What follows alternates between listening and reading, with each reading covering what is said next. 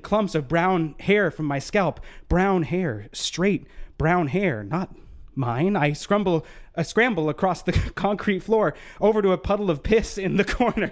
I gaze into my reflection. Oh God, I'm gonna fucking murder you, Chris Dunn. Oh God, I understand now. It's so clear.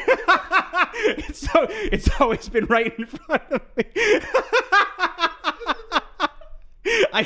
I gaze into the pool, and Neil Ciceriga gazes back.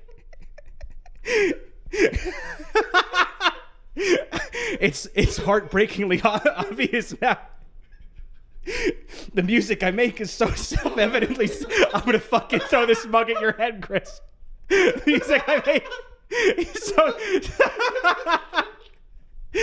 self-evidently similar to Neil Ciceriga's that we have literally become the same person and also always have been, including now currently. Any and all comparison between our bodies of work makes sense to me. I no longer find them confusing. Both of us have listened to Oingo Boingo before, and that means we're the same guy. You'd think that would make people compare me to Danny Elfman, but they don't, because as we've established, I am literally Neil Ciceriga, and that's canon.